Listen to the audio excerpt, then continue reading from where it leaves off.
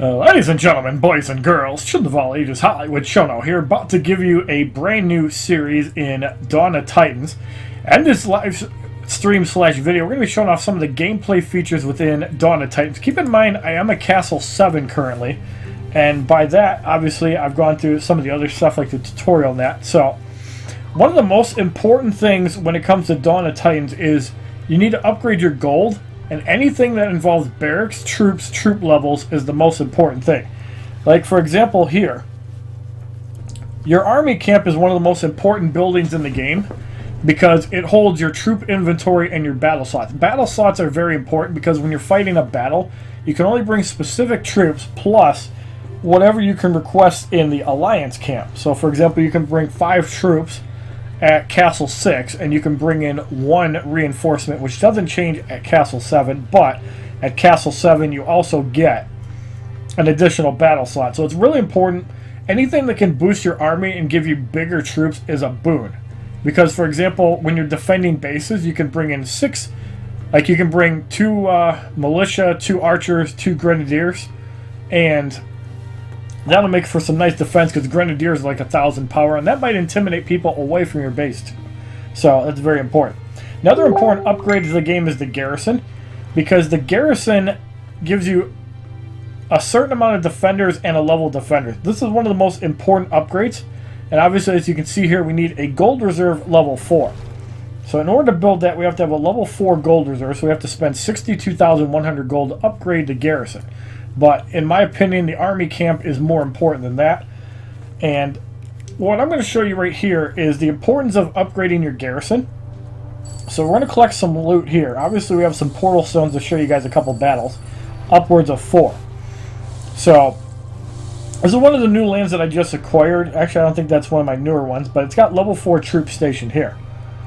So this is another building. This is one of the newest ones I got, and we got 5 troops positioned plus 6 level 6 units. So if you capture a land, like for example here I had level 4 and level 6 troops, and for example here I had level 3 troops, so this would be a land you'd want to get rid of and replace when you look up here and see something that's more valuable. Obviously at level 2 of 8 it's not worth much, but you can upgrade it. You mostly want to look for the ranks, like a 3 of 10, all you have to do is upgrade it and it's not a big deal. You want to find the maximum rank levels. So obviously you don't want something that's like 2 of 5, 4 of 8 is pretty good. So we're going to talk about some of the troops here. So at first you start off by getting militia. I think at like Castle 2 or 3 you get archers. Archers are really important because archers counter spearmen, militia counter archers, and spearmen counter militia. That's the basic grand scheme of things. And grenadiers are really good for taking out large waves of militia, spear guys, or even archers, but obviously they're fragile, so you want to keep them in the very back, keep your archers protected. You kind of want to have a 2-to-1 melee to ranged ratio, including your Titan. So for example, an optimal setup would be to have 3 melee and 2 ranged at my level, and then a 3rd ranged if you're bringing support. It's very optimal. You can also craft spells in the game. So there's a couple ways you can acquire spells. You can acquire spells from battle, or you can go into the Spell Forge. And as you can see, we have an upgrade available for that. We can get the Spell Forge up to level 2.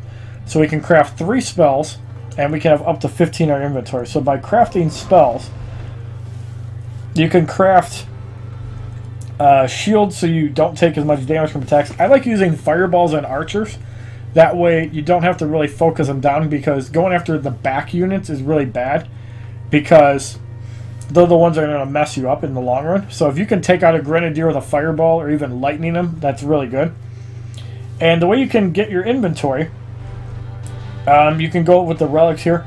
Goliaths are a really good unit to put on defense, especially in like your home base, because you can't normally get them until a higher castle. So if you get a Goliath, put it in your castle and just leave it there. It's going to make defending a lot easier. So basically, if you click on any of these archers, you're going to get a free archer. So if you don't need the room, don't do it. You can also use this to get fireballs. We're going to use one just to show you guys that you gain a fireball.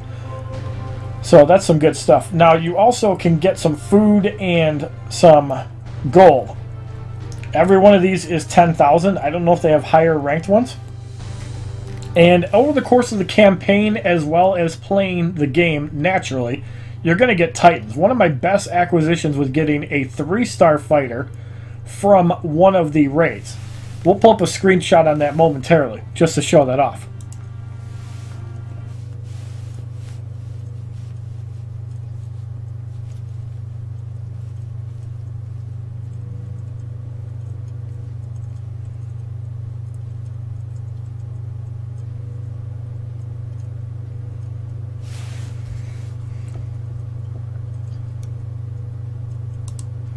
Alright, so this was the raid that I did a couple days ago from Hades X, a guy named King Max. As you can see, this guy had his garrison undefended, and look at all that loot. So in the process, I also got a 3-star Cormac, which was absolutely insane being able to get that card. So a great acquisition there. And my best loot of all time was against the leader, who also decided to leave his garrison undefended. And look at all that loot we got. That is just gorgeous. Also got a terror spell, not a big deal, but yeah, you get the point. Some good raids there. So obviously from tabbing out, we got to reload into the game, but basically gives you an idea. Death Clutch 5150, yes, I have 58,000 subscribers on YouTube. I also have over 1,300 videos. Hope you get to check them out. Cool to see in Dawn of Titans they have classes that are stronger than other classes. I always like that game mechanic. Yes, absolutely. That's the beautiful part of strategy. And I'm going to do a couple battles just to kind of show that off, as we do have 12 portal stones. So, obviously here's our base here. We have another recruit, it looks like. So we got Abu Shama, and we got Block Boy, is just a level 4. And then we got BHugh02, we also know from Clash of Clans. And we also got Shadow Jester, who's Scotty B, that needs to learn how to play the game. But we have Bears Fan 333, 249,000 BP. So basically what you want to look for, obviously you don't want to be attacking somebody at 44,000 power, and he's got a decent amount of loot. You want to look for the juicy ones, like for example, if we scroll up, hopefully Hades is still on the list. Yep.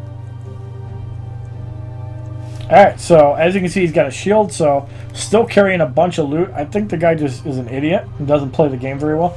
So let's look at his lands and see if we can loot one. Here's a good one.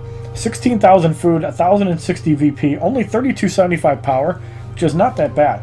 So we're going to lose our shields. We captured new lands. So as you can see, he's got 5 level 7 troops. So let's take a quick look at what he actually has. So it looks like he's got a little mix of everything. He's got 2 militia, 2 archers, and a spearman. So with that said, we want to bring 1 militia, 2 archers, 2 spearmen. We can actually bring a grenadier because we have the hero. We can use a fireball. And let's take another militia. And let's go on the battle. It should be an easy fight. Some of the fights you get flanked. These fights are really easy when you got all the guys on the top. So basically, you want to send your spearmen after the militia. We're going to send the Titan up here. We're going to send the Grenadier. Let's send that one up there. We'll send that one there. We'll have our hero go here. So it looks like he doesn't have any pikemen. And we'll just send everything up. So this should be a pretty easy fight. So, like I was mentioning for the arrows, just plunk them in right here. Down go the archers, real easy there. The rest of the fight is pretty self-explanatory, nothing really to brag about.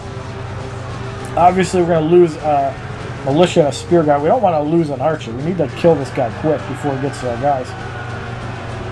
So the archer might go under 95% health, unfortunately, because we didn't react, and the archer's still up in the back.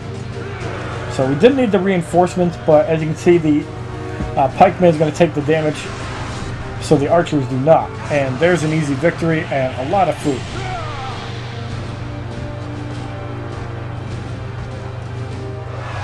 Dawn of Titans has some gameplay like DC Legends. I think it's better in DC Legends because it's more real-time, whereas DC Legends is turn-based.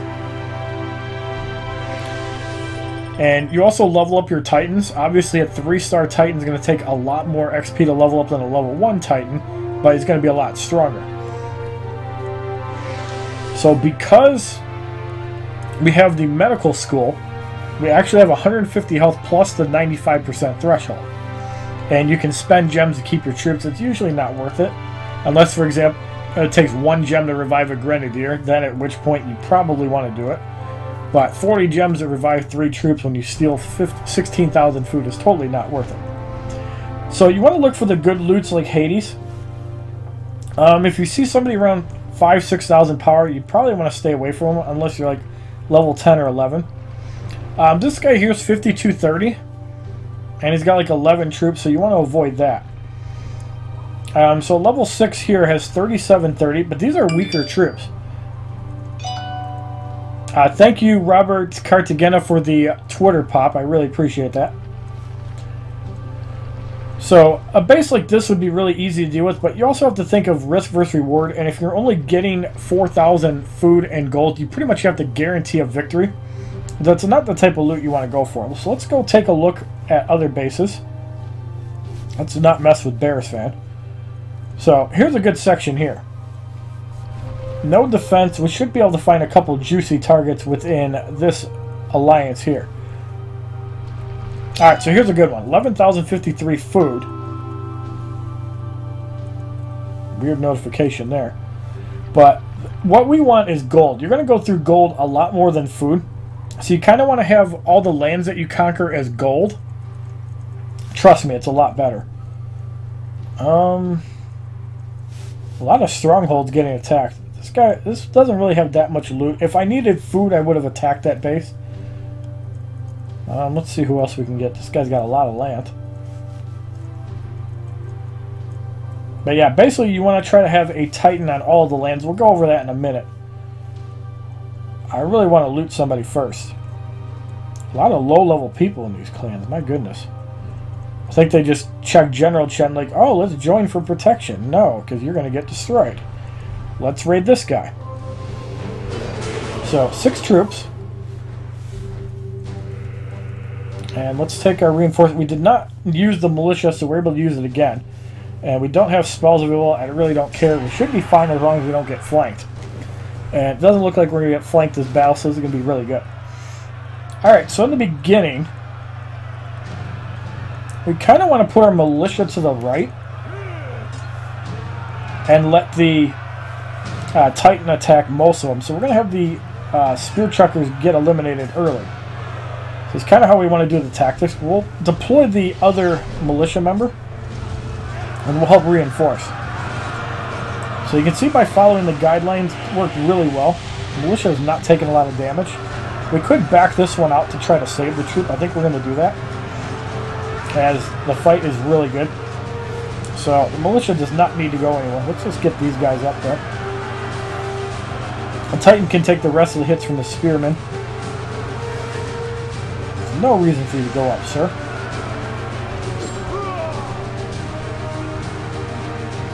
So yeah, the AI does need a little bit of work in the game, but it's pretty good. Did I just get the same WWE Champion notification? No, it's on my phone. So we got a cold ring. And we only lost 1 unit. We were able to keep everything else, so that's a good raid. So we looted him, and now a lot of the choices went away. So this Sparta does not look as juicy as before. Let's check this guy's land. If he has a juicy one, that's not too bad. We only got 3 portal stones, so we can only loot somebody's resources. And you generally want to try to find somebody with undefended at like level 10 or 11, because they're probably going to have some good loot. Here's a good one. Unfortunately, he has crappy land, so it's not going to work too well.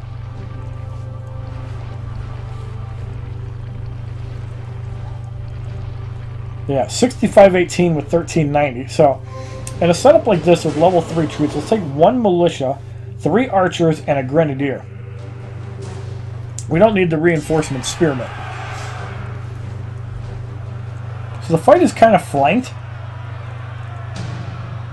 So what we're going to do is we're going to put our militia here, and we're just going to try to overwhelm the left side. Let's put 1 archer supporting it. Let's put both archers. supporting the Titans. So we're probably going to lose one militia. That's okay. But look at that destruction. Militia might even just be able to survive at this point if we just back them out. Now let's just back out like a coward. There's no point taking unnecessary damage. Might be able to save that militia. And let's see if we're able to do it. A lot of the new characters in Mortal Kombat X do have 110% power generation. So we got a Bright Star. And let's see if we were able to save that militia by backing off. And we barely missed it. So unfortunately we didn't save them, but not a huge deal. So that's the whole raiding aspect of the game. So here we have an undefended land. So what you want to do for a defended land is you can put troops in it. You can also put your Titans in it. You can also click on the info for more stats. You see 1178 health, 65 damage. Herrick has 93 damage, 1672 health. So Runa has 1319 health and 36 attack. This is more, like Paladins are more of a tankier type of Titan. Whereas Alanoth is probably more of an offensive Titan since it's an infiltrator. And you can kind of see the classes. Like a Berserker is obviously going to be more offensive than defensive and the like. So there's different classes. Champion. I have to do some research on that. What they all are. But yeah, there's like 4 or 5 different classes. And obviously if they're grayed out, you can't use them on a land. So we have Kobar available. We're going to put him in. And you can throw some troops in. Just do that. Throw a Grenadier in there. And the power goes from whatever it was to 5910. Nothing to brag about, but it's not too bad. So this is obviously an older lane because it has level 4 troops, but it's still better than not having troops at all. And obviously the main garrison has a lot of troops. Some good stuff there. So you can go into the attack log and you can see who raided you. Nobody has been messing with me. I'm not really sure why. You also have achievements that you can train Eunuchs. If you complete the campaign, you also get gems too. Gems are important for many reasons. You can use gems to buy new Titans. You can also use gems to get more resource plots. I think for starting off, it's best to save your gems for Titans until you can get like a 3 or 4 star Titan. But if you can get lands, like mine is like 700 gems. I think it was 300, 500. But by getting more lands, you can obviously get more resources. You can get more looted, but you also have a higher cap too. And there's also daily things too, so you can get a decent amount of gems for just doing dailies. Like you can get over 150 gems just by completing your dailies. The one that I always seem to have the most problem with is reinforcements. So I urge some of you guys that are watching these YouTube videos to join the Alliance Lion's Blood, which is right here. This is mine, Brian's, and Scotty's alliance. So if you join Lion's Blood, be sure to request troops. I will be sure to donate as well. You also get gems for donating troops, which is pretty badass. And there you can see the members right there. Obviously, I'm doing the most battling, but Brian is a higher level, so he gets more VP than me.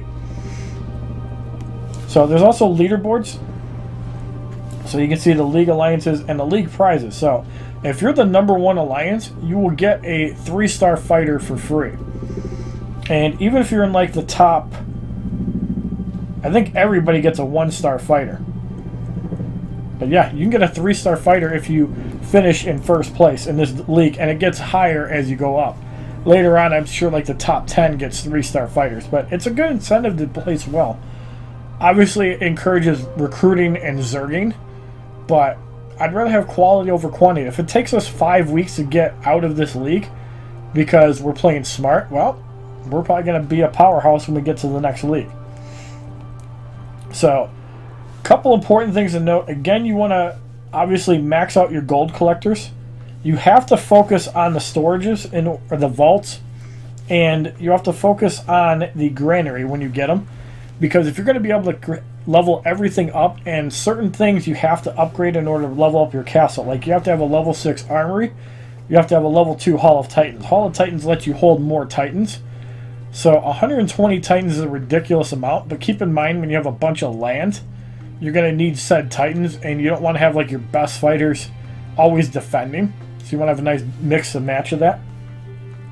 Portal stones are the purple resource here, and I think it's like 6 minutes per thing. So the only way you're ever going to be like using all your portal stones is if you put it on your phone. So I don't know if Facebook actually links from iPad to phone, but put this game on your phone and play it. Don't put it on your tablet if you can help it. Don't be like me, because like if you want to go take a shit and spend your portal stones, you can't do it. You got to wait until you like take a lunch or something. So here's the Adventurers Guild. You can get some extra side missions. They're pretty hard, but you get some new fighters. So that's kind of cool, being able to complete the Adventurers Guild. The Arcane Tower is just like the Armory. You can level up spells with that. We're going to level up the Fireball. 4 hours and 50 minutes for that. More damage is obviously good. So you can spend food to level up spells, and I really welcome that. You can also spend food to level up troops in the Armory, which is 76,800 gold. We actually had to upgrade some stuff for that. Is the beta event you mentioned a couple days ago still happening today? I played For Honor. I don't think it's for me. Not my kind of game. Like, the combat just feels a little bit too clunky for me. So yeah, and there's obviously more stuff that you can get over time. But yeah, it's very important to get your dailies done. And we're going to explain some of the relics really quick. Like, a lot of the relics give you a property. I imagine once you get higher up, there's more properties as well. Like, you get Titan health on a gear. So you can also repair said gear. So obviously, a piece of crap gear, you can sacrifice a couple and then sacrifice your food, and you repair the gear item. If you have something that's really good, like a 3 or 4 star item, let's take, for example, the Tempest Axe. Say you want to repair it. Well, that's actually working. So maybe it's because it's full durability and not empty. But I know that with certain things, the durability is really low. You can also click to your Titans, so you can equip them with relics and skills. Fusion. It looks like you can fuse Titans to level them up. So it looks like it does unlock skills. So that's where it's good to have extra Titans. So, like for example, you can fuse Cormac, and when you use Cyros, you can actually unlock another skill and unlock a relic. So it seems worth doing for a 1-star fighter to be able to unlock skills. So that's kind of a cool thing to do. And through the other tab, you can recruit units quickly. There's 2 barracks. I think you get the second barracks at either Castle 4 or Castle 5. Really good for training troops. We're going to train up 4 militia and an archer. I want to have more archers, but obviously we need to get the army camp up before we can properly do that. And you can click on spells. You can also upgrade to the Arcane Tower. And buildings, Builder's Yard, if you can get 3 builders, great. There's a starter pack that I think is $4.99, which is a good investment. Obviously, you want to get the second builder before you take that, so you can get maximum value and get the 3rd builder basically for free. But yeah, it's a great offer. And there's only 3 buildings left to unlock. You do get more food reserves and vaults and mines as you level up your castle. So that's some pretty cool stuff there. If you guys like this little video on Dawn of Titans and want to see some more gameplay, please give this video a like rating, comment, subscribe. Share this video amongst your friends, and as a favorite, check out my other Dawn of Titans videos playlist, Facebook, Twitter, and Twitch, which are all HollywoodShono. Once again, if you like this game, feel free to join Lion's Blood, and we'd love to have some more members, especially so I can complete the donations every day. Have a wonderful day, kids. www.youtube.com/HollywoodShono. Subscribe, bitches!